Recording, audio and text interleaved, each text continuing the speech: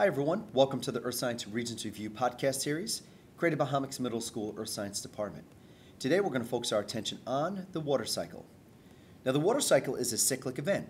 It's an event that happens over and over and over again.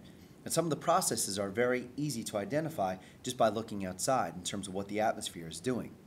Now the energy from the water cycle basically comes from the sun. The sun is going to heat up the majority of the water on the planet, which we can find in our oceans, which is going to kick off a process called evaporation. Now, believe it or not, out of all the water that's on the planet, we can actually use less than 1% of it here on the planet for human consumption. So let's jump into the water cycle and see all the different processes that go into it. The first one's evaporation. And that's basically when liquid water from oceans, streams, lakes, are going to turn into gas. That's what we call water vapor.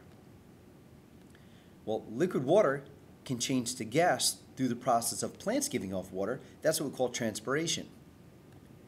Together, transpiration and evaporation has a fancy name called evapotranspiration. And that's just the way that scientists explain how all water changes from liquid water to gas. Eventually, that water vapor is going to rise and cool to the dew point in the upper troposphere, and you're going to get condensation. That's when water vapor is going to change to liquid, and that's basically the formation of our clouds. Get enough condensation, and you'll end up getting precipitation. That's when liquid or frozen water is going to fall to the surface. Once that water falls to the surface, it can do one of two things. It can either infiltrate, which means it's going to sink into the earth, or that water is going to travel as runoff. It's going to travel along the surface. Now, there is a distinct difference between infiltration and runoff. Let me show you the differences. Soil is going to have certain characteristics in order for infiltration to occur. Soil is going to have a gentle slope. It's going to be unsaturated, which means it's not going to be filled up with moisture.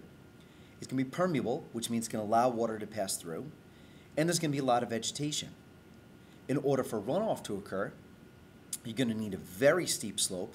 The water is going to be totally soaked up in the soil, so the soil is going to be saturated. The soil can be impermeable. It will not allow water to pass through. And in many cases, you can have very little vegetation, and you can actually have very dry land, almost like Death Valley, in which the land is so dry it actually becomes baked and will not allow water to go into it. You can even throw into the category of runoff.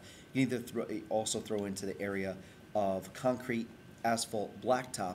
Anything that's going to be impermeable will not allow water to go into. So what's going to happen is that water is going to act as runoff. So that's basically the water cycle. Definitely need to know the differences in the characteristics and the differences in the different processes. So with that being said, thank you very much for joining me, and we'll talk to you soon.